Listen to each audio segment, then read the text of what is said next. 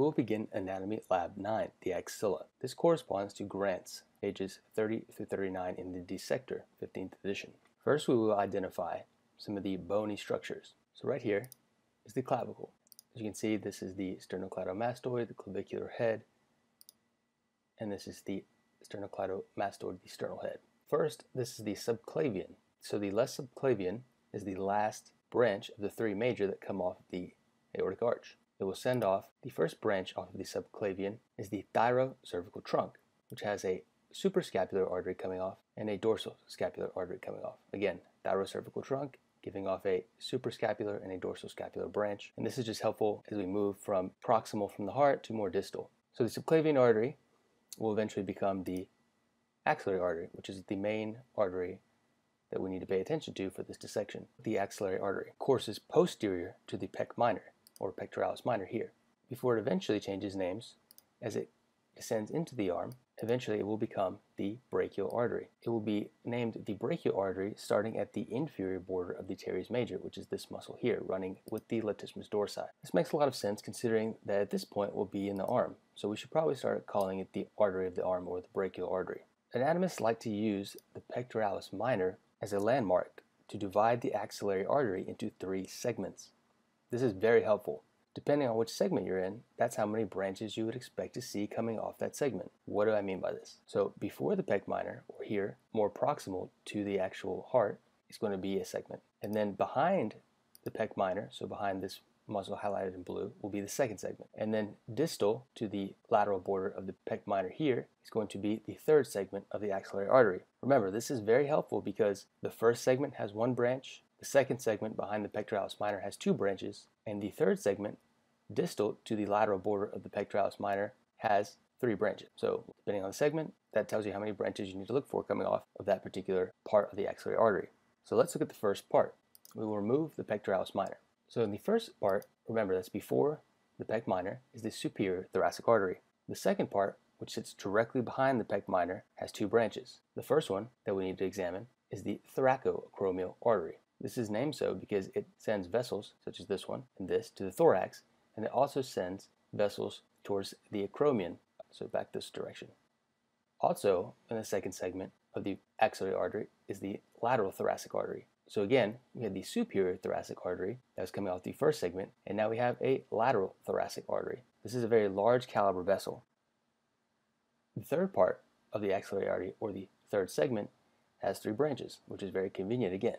3 and 3. So here, the first one is the subscapular artery. As you can see, it runs posteriorly with the subscapularis muscle, hence the name, and that's the muscle it supplies. Here is the anterior circumflex artery of the humeral head, and this is the posterior circumflex artery of the humeral head. These are named because they make a circumferential loop around the humerus. Notice how all of the names of the branches off the axillary artery tell you exactly where they're going. We start back with the superior thoracic coming off the first segment. It's going to supply the superior thorax. The thoracoacromial artery has branches that go towards the thorax and towards the acromion. There are 4 branches total. The first one here is the clavicular branch. It runs directly above the first rib, which is here, and below the clavicle. That's a great way to remember this clavicular branch. There's also a pectoral branch, which supplies the pectoral muscles, a deltoid branch that obviously supplies the deltoid region, and an acromial branch.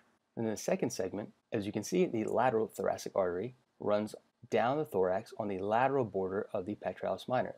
Very easy to understand why they probably named this the lateral thoracic artery. So now on to the third part of the axillary artery to further examine the 3 branches that come off. So we already discussed the subscapular artery, and it descends along the subscapularis muscle. The anterior and posterior circumflex artery of the humeral head will loop around to unite, passing through this space here. This space is called the quadrangular space, named so because it kind of looks like a quadrilateral. This is a very high yield space because the posterior circumflex artery of the humeral head will come off the axillary and pass backward with the axillary nerve through this quadrangular space. The boundaries of this quadrangular space, are the teres major below, the teres minor above, the humerus laterally, and the long head of the triceps brachii medially. The anterior circumflex artery of the humeral head will meet up with the posterior circumflex artery of the humeral head But first, it must pass deep to the coracobrachialis and biceps brachii to run directly on top of the humerus. As you can see, it is hugging the humerus very tightly here.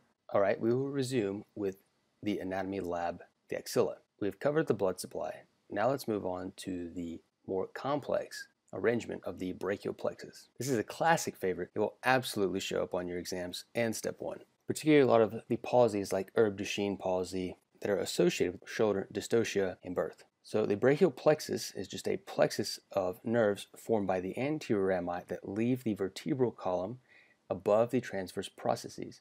So here we have rotated our image. For example, here, this is C8. You can see the many roots coming together and forming one ventral nerve root right above the first thoracic vertebra. It's important to note that there's a transition here. And when I mean transition, I mean that the vertebra that corresponds to the nerve root will switch when we transition from the cervical spine to the thoracic spine. And this is just a way that it was named. So here is C7, and you can see here above C7, right above is the ventral spinal ramus of the 7th cervical root. On the other hand, we see here that the first thoracic vertebra is now going to have the first thoracic ventral spinal ramus coming out below it. So again, here's T1, the first thoracic vertebra, and here is the ventral spinal ramus that is forming T1. So that's very high yield. Got to know that. C7 or more superior in the spinal column, you expect the root to come out above the transverse process of the corresponding vertebra. When we transition from cervical to thoracic spine, it's going to switch when you'll have the corresponding ramus coming out below whichever thoracic vertebra we're talking about. And it will continue that way the rest of the spine. So the classic mnemonic for memorizing the organization of the brachial plexus into roots, trunks, divisions, cords, and branches is Randy Travis drinks cold beer. Let's begin with Randy, or the roots, at the most superior root, which is C5. Here is C5. It is coming out above the C5 cervical vertebra. Before we move on to the next trunk, we can see that there is a branch coming off of C5. The dorsal scapular nerve, it is a very high yield nerve because it is one of the few that comes off of a root. So this dorsal scapular nerve is named so because it obviously travels here on the dorsal surface of the scapula. It innervates the rhomboids that would be sitting in this area here. Also coming off C5 with some contribution from C6 is the suprascapular nerve. This is the suprascapular nerve, and as we can see, it is named so because of the course that it will take. The suprascapular nerve runs directly over the surface of the serratus anterior. It also runs on the dorsal surface of the scapula. It is going to supply the muscle in this region in addition to the muscle here. So it will be supplying the supraspinatus, sending also a branch here to innervate the infraspinatus. I left some of these other nerves on here to highlight them. For example, here we have the phrenic nerve. Remember, it is composed of C3, C4, C5, so there are branches coming off of C5. Next up is the long thoracic nerve. It is also coming off of C5, but what is unique is that it has contributions from not only C5 and C6, but also C7. So C5, C6, and C7 form the long thoracic nerve. We can see that the long thoracic nerve courses down on the surface of the serratus anterior, which is very convenient because this is the muscle that it innervates. And classic lesion to the long thoracic nerve results in a winged scapula, because the serratus anterior is responsible for keeping the scapula along the thoracic posterior wall. Okay, great. Now remember, we're still talking about the roots. Remember that C5 and C6 come together to form a trunk. And this is a common theme for the rest of the brachial plexus, where the 8th cervical ventral spinal ramus, or C8, will be joined by T1, which is the first thoracic ventral spinal ramus. So here, you see C8 and T1 come together to form the lower trunk of the brachial plexus. What is very unique is that C7 continues by itself to form the middle trunk of the brachial plexus. So quick review, C5, C6 come together to make the upper trunk. Off of C5, we have the dorsal scapular nerve. Off of C5, with contributions from C6 and C7, we have the long thoracic nerve. C7 continues by itself to make the middle trunk. C8 and T1 come together to make the lower trunk. In addition, there's another nerve, not shown, from the upper trunk called the nerve to the subclavius muscle. Obviously, this innervates the subclavius. I'm going to share with you a concept that made my life a lot easier when I finally learned it. All of the trunks divide into anterior and posterior divisions. So there are 3 trunks, which means that there will be 3 anterior and 3 posterior divisions. All of the anterior divisions generally supply the anterior part of the arm and forearm, while all of the posterior divisions supply the posterior compartments of the arm and forearm. So basically, if you have a muscle on the back side of your arm and you can't remember what it is, let's say it's the triceps, a good guess would be to think about any nerve that is derived from the posterior divisions. So the posterior cord is named that way, as we have selected it here, because it runs posterior to the axillary artery. In addition, you can see that the lateral cord is lateral to the axillary artery, and the medial cord is medial to the axillary artery. A very convenient way for identifying them on dissection. The posterior cord, again, was formed by the posterior divisions of all of the trunks. So upper, middle, and lower all contribute a posterior division to form the posterior cord that runs posteriorly to the axillary artery. It innervates muscles of the posterior compartment of the arm and forearm, and also the deltoid.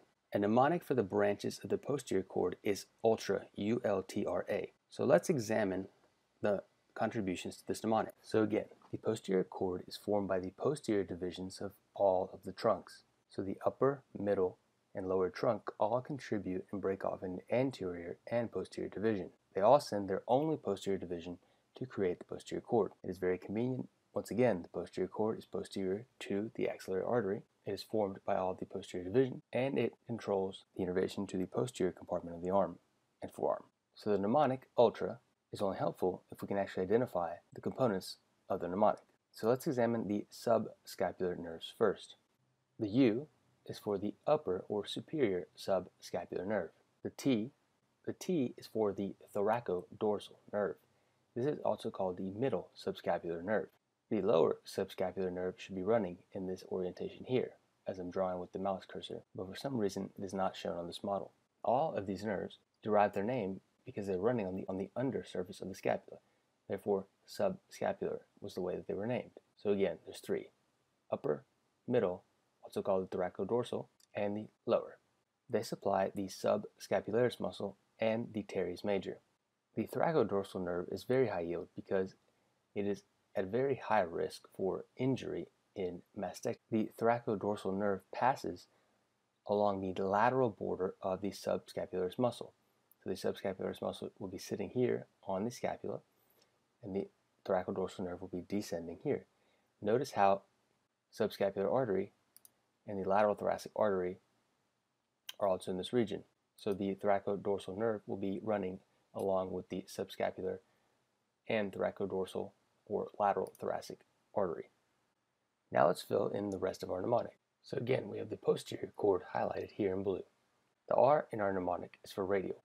The radial nerve is a direct continuation of the posterior cord of the brachial plexus. As you can see, the blue highlighted posterior cord will continue and become the radial nerve. The radial nerve will pass through the quadrangular space.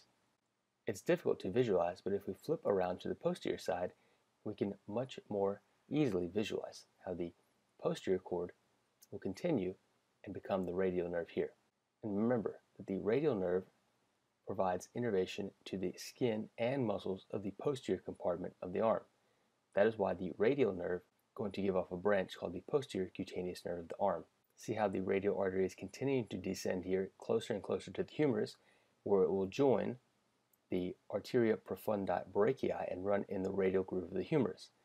That is why mid-shaft humeral fractures are very dangerous, because they can compromise an arterial supply by severing the arteria profundi brachii and also causing some neurological damage by damaging the radial nerve.